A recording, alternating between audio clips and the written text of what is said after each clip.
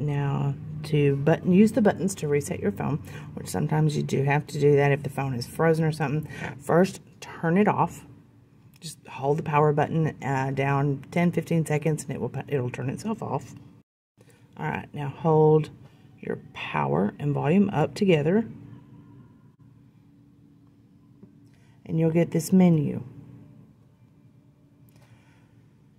Use your volume up key and you want to go to recovery right there. Tap OK.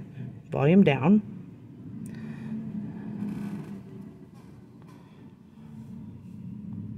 And then you wait a few seconds. Now, hold down the power key, tap volume up.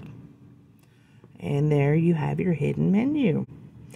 If you don't know exactly what you're doing, I do not advise doing anything other than either reboot system, enter fast boot, and when you do that it just kind of skips the opening where it says Cricket Wireless and a little smiley face.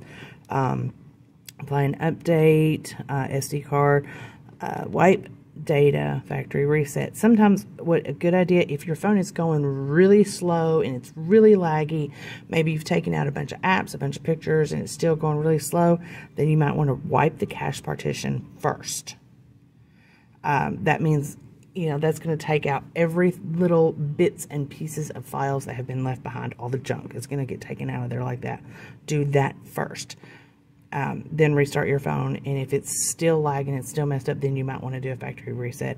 But to wipe data, factory reset, just that right there, and that's what we're going to do right now. You can also run tests, a graphics test, just to test the graphics if your phone's messed up. But again, if you don't know exactly what you are doing, please, I advise you to leave that alone, because you can really mess up your phone that way.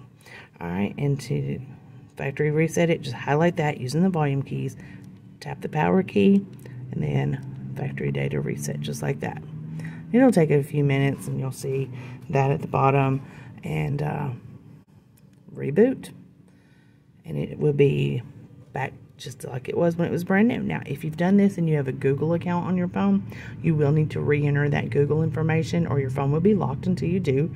If there was a screen lock on that phone, make sure you turn it off first, because the screen lock can come back on. It is a device protection feature, and it can come right back on it. But other than that, there you go. You're good to go. I'm Lady Red. Thank you so much for watching. Don't forget to hit that subscribe button and share it. Share it out to everybody so people can learn how to use their phones. See you in the next video.